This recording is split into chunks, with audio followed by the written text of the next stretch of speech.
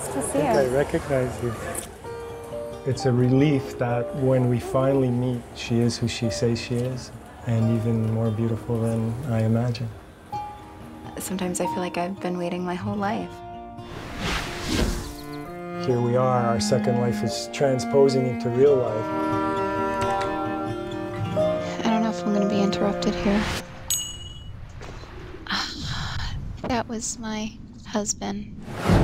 My name is Asri Falcone. I am a content creator within Second Life. I have a housing company, and I specialize in high-end and extreme luxury. Asri is not my alter ego. Asri is me. I call Second Life the best and the worst thing that has ever happened to me. It was after going for days straight that the other things just weren't important anymore. My avatar is an 11-year-old girl.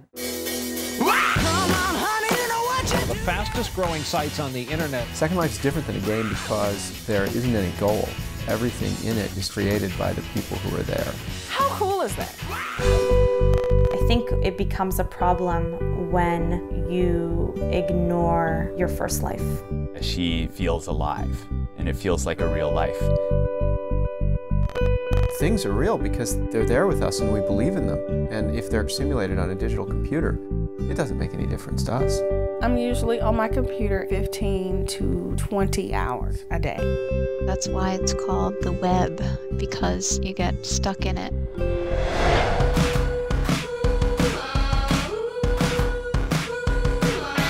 The virtual world must contain some sort of danger and risk and possibility of pain or loss to be interesting. In order for me to live my real life, she needs to give up hers.